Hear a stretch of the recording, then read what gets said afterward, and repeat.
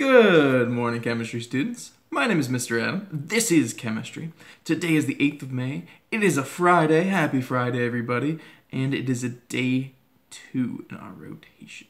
So good morning, everybody. Happy Friday. We made it through another week of online learning. So this week, we kind of finished out Unit 2, Section 2 in our online learning. So that means that coming up next is the quiz, all right? So on Monday will be review, and then Tuesday will be the quiz for us, the Unit 2, Section 2 quiz. That will again be a Google form that's online that you'll want to take, and you want to get above a 60% on that in order to pass. Now, if you've been paying attention, I've been talking to you a little bit about what our alternate activity is for the quiz this time around, right? Instead of doing the quiz, if you don't want to do the quiz, if quizzes really aren't your thing, then this time around, you get to do what we call the build a molecule activity, right?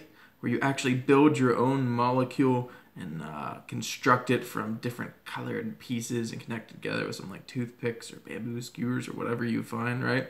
And when you connect that molecule together, you're going to build it, and then you're going to make a short presentation showing off that molecule, telling us what you know about it, telling us what you know about molecular shape and bonds and all that good stuff. So yesterday I posted an example for that build a molecule activity. That is posted in the stream on Google Classroom, and it's posted in the build a molecule activity. So you can check that out. I made a PowerPoint presentation. It was really easy. I took a picture of the molecule after I built it, and then I just kind of filled in some details. You can take your build a molecule activity, what you do for that, you can take that directly off the example. Don't do the same exact molecule, obviously, but unless you want to do Fencol really bad, but it's kind of hard to make. But make sure to include everything that I included on that example in your presentation. If you make a video, if you make a poster, if you make a PowerPoint, whatever you want to do, make sure that you include all those things that I've included in the example. Okay, so that'll be due on Tuesday as an alternate to the quiz if you don't want to do the quiz, which if I were you, I'd take the opportunity to do something actually fun, make a quick presentation rather than taking another boring quiz, right? Okay, so other announcements for today. Today, since it's Friday, we're going to have our live video meetings. I haven't seen you guys in a while. Either people haven't shown up or I didn't host one last week.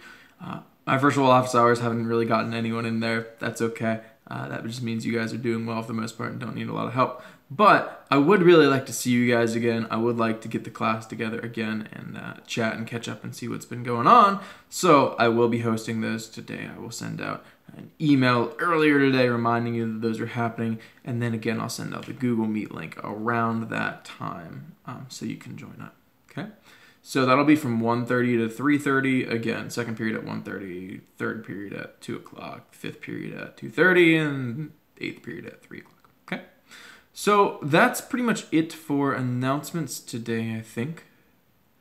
And today's lesson is still on receptor site theory, so thinking about smells, how they go into our noses, sync up with these things called receptors, which hopefully you watched Miss Marnick explain in her video yesterday, and then how that interacts with our brains and it causes us to smell things, right? So why are molecules of certain shapes able to be smelled, able to be detected by the nose? How do they fit into the receptor with this quote-unquote lock and key model? That's something you'll need to know, and that's something we'll talk a lot more about in Unit 2, Section 3, coming up after the quiz next Tuesday.